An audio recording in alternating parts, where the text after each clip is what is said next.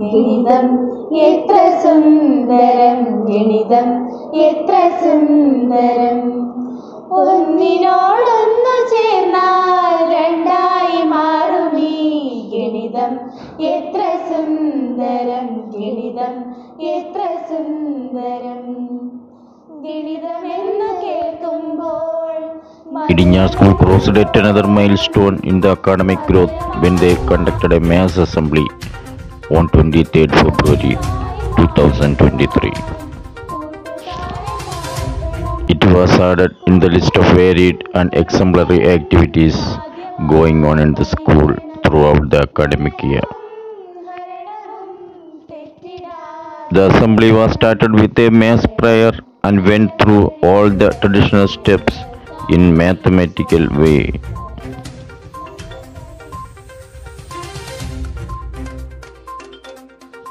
All the activities were math oriented, very interesting, funny, and were capable of creating positive attitude towards math.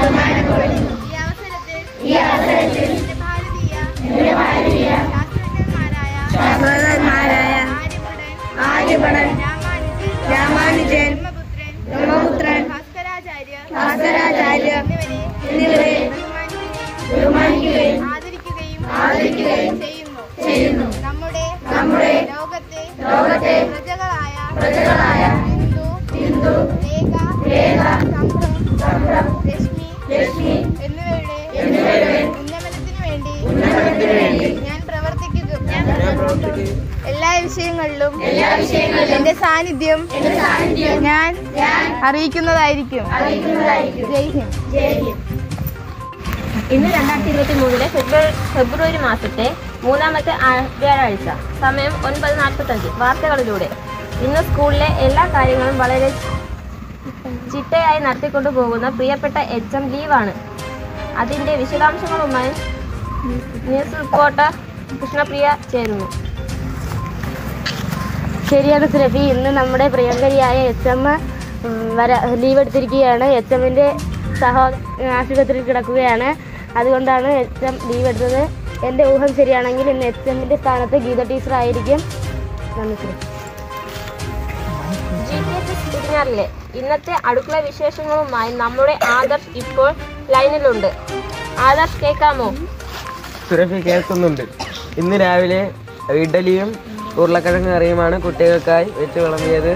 ഉച്ചയ്ക്ക് പയറുതോരനും സാമ്പാർ കറിയുമാണ് കുട്ടികൾക്കായി നൽകുന്നതെന്ന് ഞാൻ പ്രതീക്ഷിക്കുന്നു. ഇവിടെ ജില്ലാ പഞ്ചായത്തുകാർ തന്ന അടുക്കളയിൽ നമ്മുടെ എല്ലാവരും ഉടനെ തന്നെ ഇരുന്ന് ഭക്ഷണം കഴിക്കുമെന്ന് പ്രതീക്ഷിക്കുന്നു എന്ന് പറഞ്ഞുകൊണ്ട് G.T.H.S സ്കൂളിലെ റിപ്പോർട്ടർ ആദർശ്. ശരി ആദർശ്. അടുത്തതായി ഈ ആഴ്ചയിലെ ഏറ്റവും പ്രധാനപ്പെട്ട വാർത്തയിലേക്ക് പോകാം.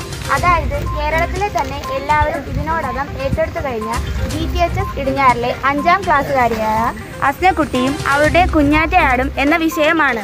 ഇതിപ്പോൾ എല്ലാവരും ഒരു വലിയ വാർത്തയാണ് കാണുന്നത്. അസ്നക്കുട്ടിയുടെ ബിറ്റ് കിട്ടുന്നതിനായി കാത്തു നിൽക്കുന്ന ന്യൂസ് റിപ്പോർട്ടർമാരുടെ ഒരു നിര തന്നെ നമുക്ക് ഈ സ്കൂളിൽ കാണാൻ കഴിഞ്ഞിരുന്നു.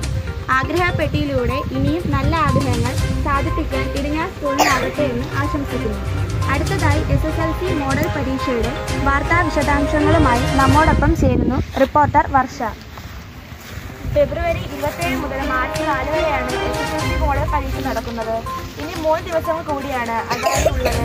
എന്നാൽ SSLC പരീക്ഷയ്ക്ക് ഇനി 13 ദിവസങ്ങൾ മാത്രമാണ് അവശേഷിക്കുന്നത്.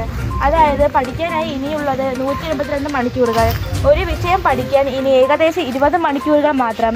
അതായത് ഒരു വിഷയത്തിന് ഒരു ദിവസം പോലും കിട്ടുന്നില്ല. ഇങ്ങനെ പറഞ്ഞ് പരീക്ഷ എഴുതുന്നവരെ വിഷമിപ്പിച്ചതല്ല.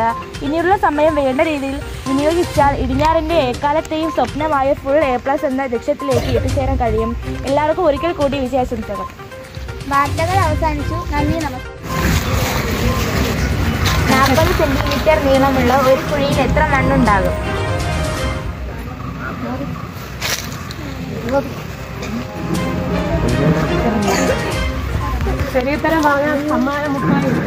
തലകുത്തി നിന്നാൽ വലുതാകുന്ന അക്കം.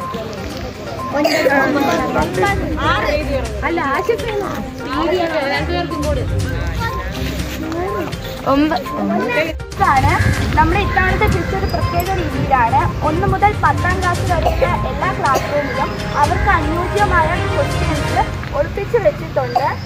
എല്ലാ കുട്ടികളും അത് കണ്ടുപിടിച്ച് അതിൻ്റെ ഉത്തരം ഇന്ന് വൈകിട്ട് 3 മണിക്ക് മുന്നേ 9ാം ക്ലാസ്സിലെ വർഷയുടെ കയ്യിൽ ഏൽപ്പിക്കണം. ഉത്തരം എഴുതുന്ന കുട്ടികൾ പ്രത്യേകം ശ്രദ്ധിക്കുക. നിങ്ങളുടെ പേരും ക്ലാസ്സും അതിൽ എഴുതിയിട്ടുണ്ടാവണം. 10ാം ക്ലാസ്സിൻ്റെ ക്വസ്റ്റ്യൻ ലൈബ്രറിയിലാണ്.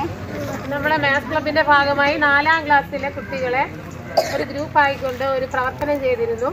അതിലെ വിജയികളായ കുട്ടികൾക്ക് സമ്മാനം കൊടുക്കുന്നതാണ്. The assembly was conducted by the maths club of the school, led by Hasina teacher. This was not a mere assembly, but a learning experience for the children of the school, which created great interest and positive attitude towards maths.